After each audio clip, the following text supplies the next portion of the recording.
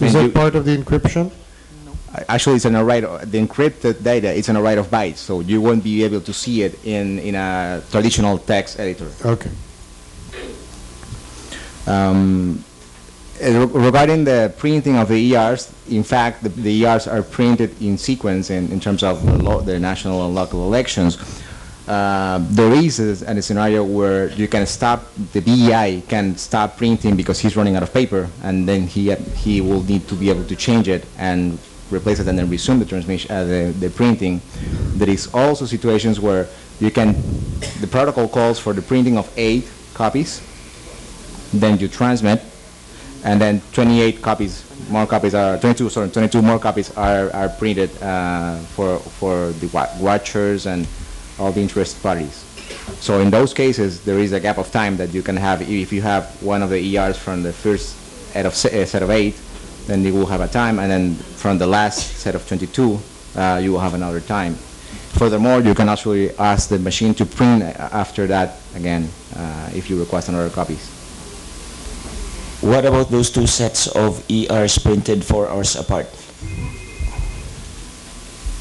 Sir, you're asking us to attest to something that the BEI or the people at the polling place did. I cannot attest to what they did there. I can only tell you that the software prints the 8 copies of the national position and then prints the 8 copies of the local position. If the printing was stopped and resumed 2 hours later, I cannot attest to why they did that at the polling place. So you cannot answer the question why there's a lag of 4 hours, 3 hours, I cannot. other than I cannot pointing attest them out what to the BEI. I can't, sir. Next question. Chairman, I don't think Mr. Garcia is competent to answer whether or not the 4-hour difference because he was not there. I think that's his point. He's not competent because he was not there. He was not the one who made the transmission. Mr. Chair. Just accept the answer, and then we can continue.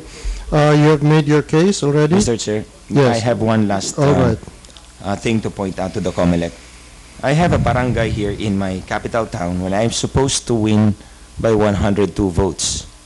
But when we check the results in the COMELEC, I lost already by 13 votes. What does that mean you're supposed to win? In the ER, Mr. Chair, in the ER that we have, we're supposed to win by 102 votes. The ER says you won by 102 votes. Okay, you're not supposed to win. It says you won.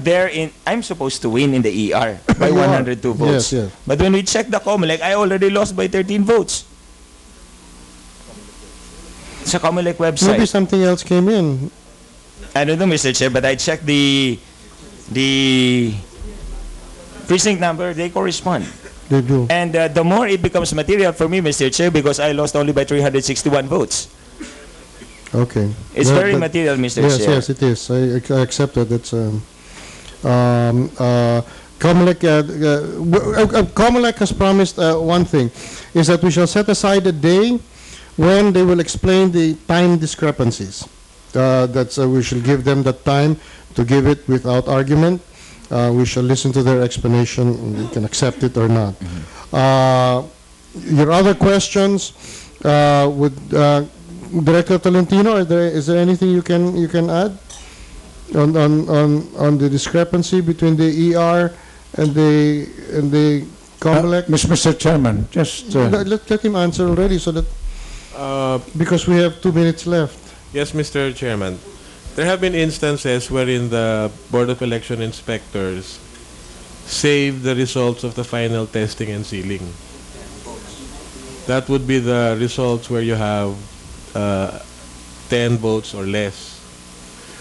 Would you entertain the possibility that despite the precautions and all the security features of this machine, or lack thereof, that BIs could fool around with the process? I don't think they fooled around. No, would you accept the possibility that you could? Or they may have committed mistakes.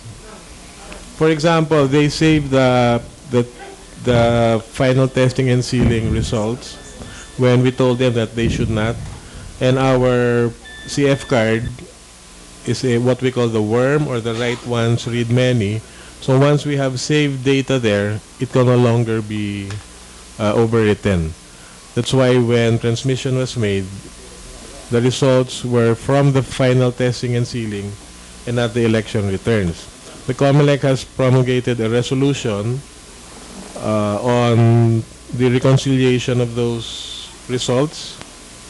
We would look at the FTS, the final testing and sealing results, compare it with the election returns, and then we would manually reconciliate the two and include in the canvas the correct figure, which is the ones coming from the election returns. Will you address this particular issue? This particular case. Just explain it to him. Yes, if we can just take a look at the, yes, the okay. figures. Mr. Chair. Yes. This actually assumes greater significance also because in my district, at least in my provincial capital town, where there are 39 clustered precincts, only 10 was actually transmitted electronically.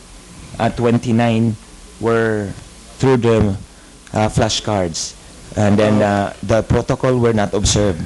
That puts a lot of question on the results of the elections, because if they are in the hands of BEIs that are not favorable to you, something could happen. Would they get just a general reaction from Director Tolentino, or Sir, bringing in the on just the possibility that if you corrupt the BEIs, they could somehow fool around with this with a very wonderful system. No, Your Honor, the flashcards, the contents thereof, the data there cannot be changed. So But even if, how do you explain what's happening to this guy? He's not imagining this. yes, sir, that's why I mentioned earlier, it's possible that the flashcard contained the results of the final testing and sealing. That's why the votes reflected therein are 10 or below. But you are prepared to work with him on the particular flashcards that pertain to his area, so Yes, that to satisfy him. Yes, yes. Because I don't Mr. Chairman. even think he's protesting. He just wants to know what happened, and they are curious incidents, and you have actually not you have not convincingly explained them. Yes, sir, we will work with him. I promise that this meeting will be suspended at 3 o'clock. Please, Chairman Mello, you've been so kind.